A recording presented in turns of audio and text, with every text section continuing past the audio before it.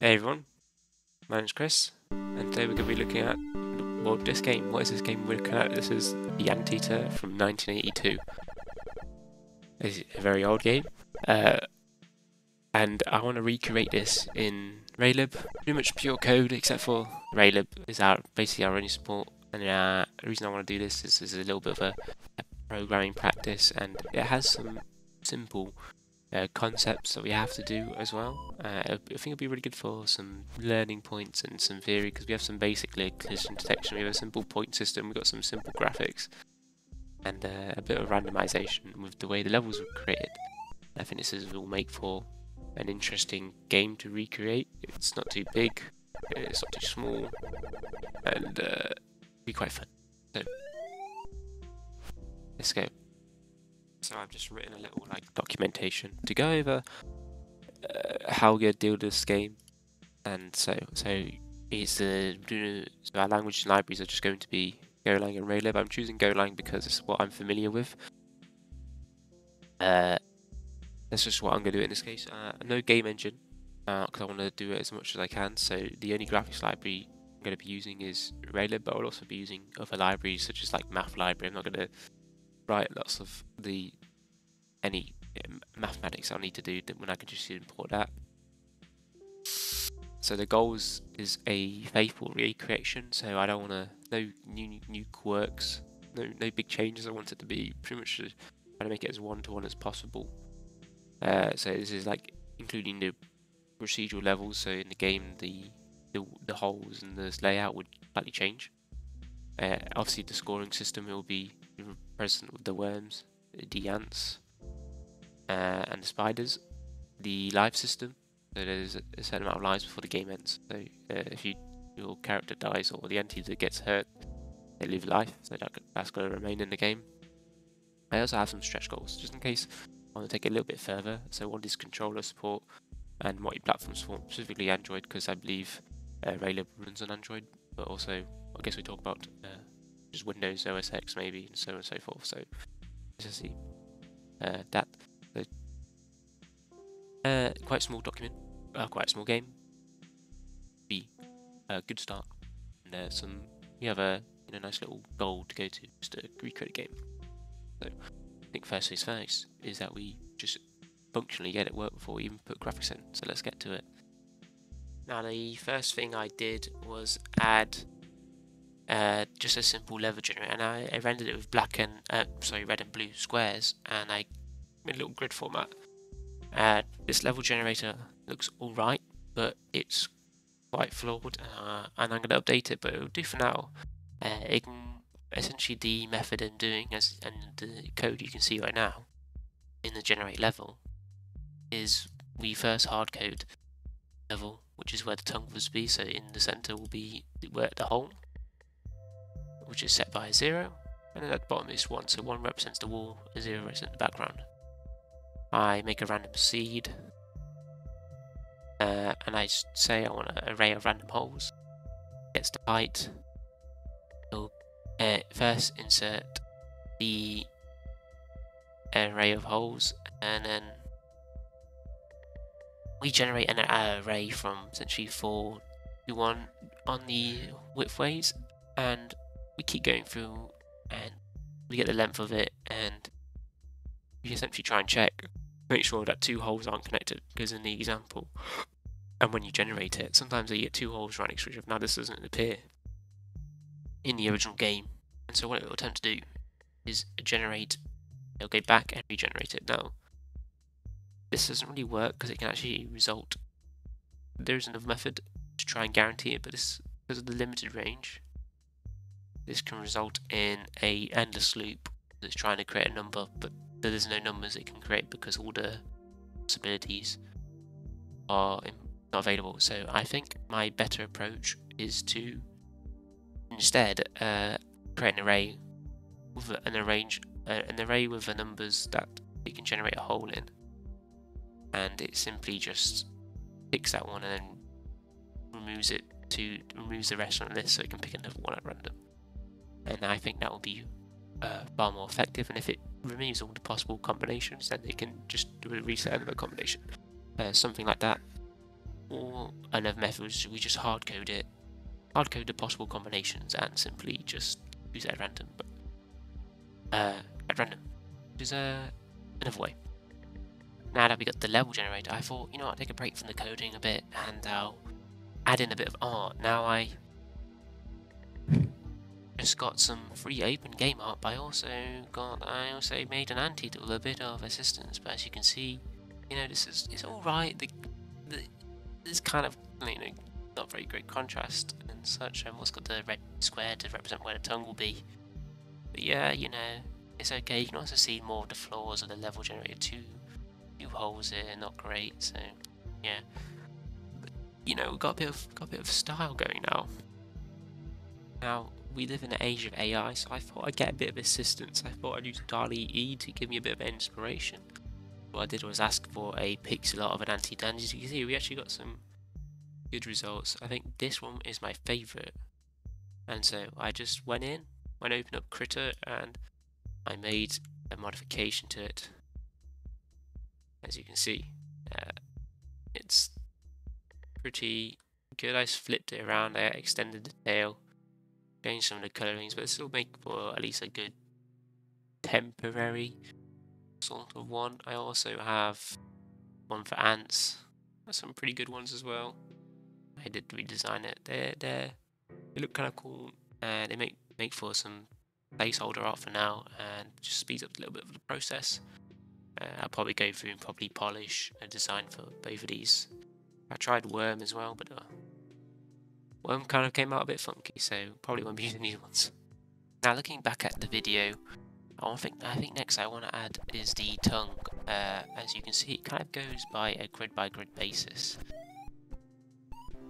So we need to check every time it moves whether it is a wall or background. If it's background, then it can just progress through. If it's the wall, it can't go through, so it will go move by move. And you also notice that you can press R to quickly go back as well, which is much faster than going forward. We should hopefully see an example here once he picks it up. Yep, look, like that. So that should be pretty easy to add a few loops. I think we'll have it cracked down. So check this out. When I run my thing, oh look at this! I can move the tongue, or it can go down. And if I press R and I hold it down, it's back. And let's say I do a loop. I keep pressing. I'm pressing A, and I can't progress back and go back. So nice. How did I do that though? So this was pretty easy. Let me go to the player. So first, we look at the variables. We have the tongue, which is just a rectangle for now. The position X and the position Y. So it starts on layer 0 and it starts in the center 7. I probably shouldn't hard code these. Maybe I should base it on the array in a level, but for now we'll just do it like this. We have the length of the tongue, which is an int32 array. We have the time since last tongue. So this is when it comes to retracting, and then the tongue retract rate. This may not be the best variable names. I might rename as myself, but every 0.001 it can retract, and this is just so if we didn't have this timer and someone press R, and if let's say we have, and they also have a very high frame rate, it will absolutely wipe out the rate in the instance, because even if we add something as simple as 30 frames per second, not that great, it would run through the check 30 times every second. So, and the array is, looking at it, you know, the array is not going to be huge, especially if they're halfway through. This would just disappear instantly, so we need that timer in. So we have those timers.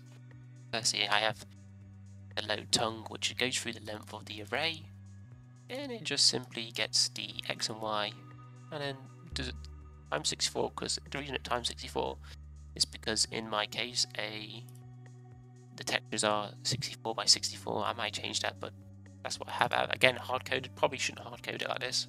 You should probably make a global variable called the chunk size or something, and such. So here we go, width, and size. I just set it for red for now. We'll need an actual tongue texture as well. And we draw it. We also just draw the current tongue position, so the end of the tongue. So this is essentially back of the tongue. And now I've set it as move player, probably not the best. Again, not great function name. Probably need to rename this to move tongue. Make it clear for us so it is more readable. And we move through and we're checking for collision. Now we'll get to collision later, but for now, if the player is holding the key down, so you notice these are key press, so you move one by one. I might need to change this, so again it's you hold it down, because based on the gameplay you can move fast, and I don't want people just to constantly tap it, it'll be quite annoying. In this case we hold a key R down, and we also check if the tongue is greater than 0. Otherwise it will get an error saying it's trying to remove an element that just doesn't exist because you raised 0.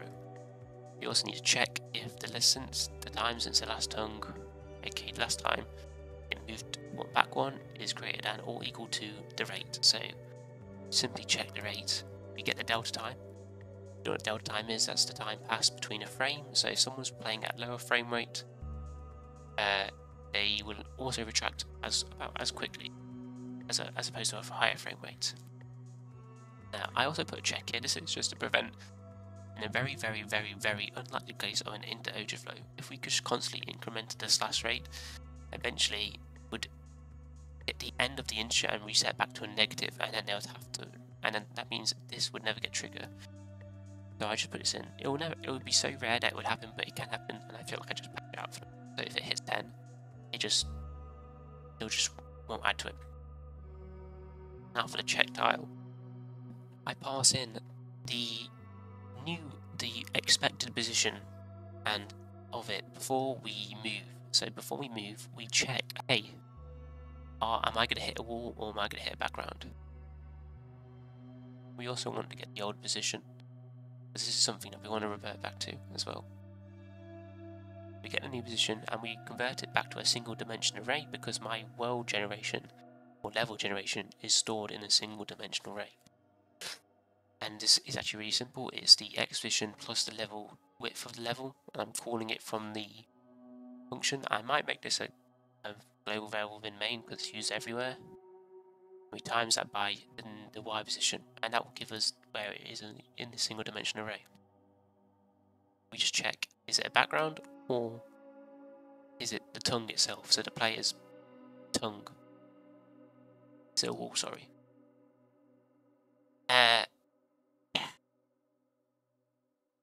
So if it isn't, we return false, aka this is the wall, do not move over. If it does, we go loop through the tongue length, and the position equals the new position, we return false, and then we also check if the tongue length is greater than 0, and then new position equals the last position, the last tongue. So let's say the player wants to move back one in their back to the direction they came, then check for that, and if it is, then we set this back to 0, else fine, and the player moves forward. So this just goes for this. So we simply just go back over it. It's a background or it's a tongue. We just check that it's not a tongue they've looped back on. It's their last position, the position behind them, the previous position they were, and we let them move that direction. Else, then everything else is clear. So, and that's it. And we just one must go. You can see we loop through. And so, awesome. Now I think the next stage would be to add the ants into the mix. I went through and added the enemies, which I went through and actually refactored it a couple of times, but let's show you it. They all spawn at once, which is what I've observed from the videos, and they all just go in one direction. It does appear that different enemies or items like the red ant or the worm work differently, but the base white ants all spawn at the same time. So firstly, you see that once they hit the end, they respawn back at the other side, and it's as if they loop, so they swap sides and they go the opposite direction. One more time, and boom. They also all move at the same rate. I think I'll keep it like that, and I think they do that in the actual game, so I'll double check. Now I've also added a bit of basic collision detection. So watch it. Oh, there's one gone, there's two gone, and yeah, they're all gone. And then after a period of time, they should also just respawn. Now we'll see. Let's just wait. There you go. They've respawned. The collision detection work is not really collision detection, it just checks if it's by grid basis. And it's not ideal because the ants aren't moving by grid like the tongue is. And so we can see in an example that you see it goes kind of like inside. So we actually need to check per angle to see if the tongue hits. We also need to, when it hits the side of the tongue, to let the player not actually kill the ant.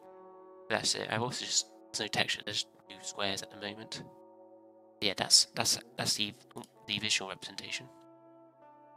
So to go over to code, I did two approaches. The first approach was an array of rectangles and such, and that it would remove, if the ant was killed, it would remove it from the array. Now, I thought, looking back at it, this was kind of a bad idea. Risk of errors such as it tried to remove an ant when it didn't exist, so it caused all sorts of errors.